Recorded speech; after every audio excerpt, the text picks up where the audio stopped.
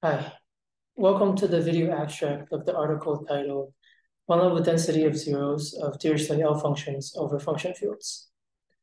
First, let's briefly discuss the history of the subject.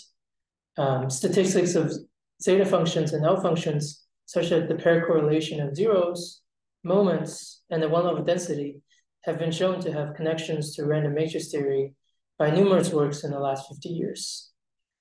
For example, Montgomery showed that what we now call the distribution function of the pair correlation of zeros of the zeta function is the same as that of the eigenvalue, eigenvalues of a random complex Hermitian matrix.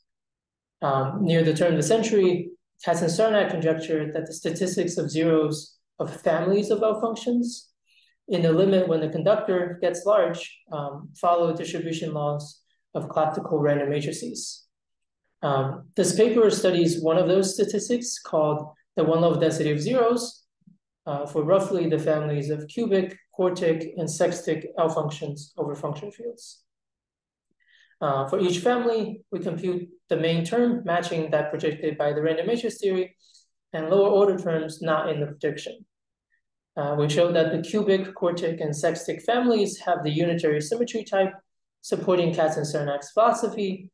Furthermore, there are implications to the question of non-vanishing of these L functions at the central point and low-lying heights. The technique used to handle these computations were inspired by the work of David, Floria, and Lalin on the cubic mean values over function fields, and the work of Bayer and Young over number fields. Thank you for watching.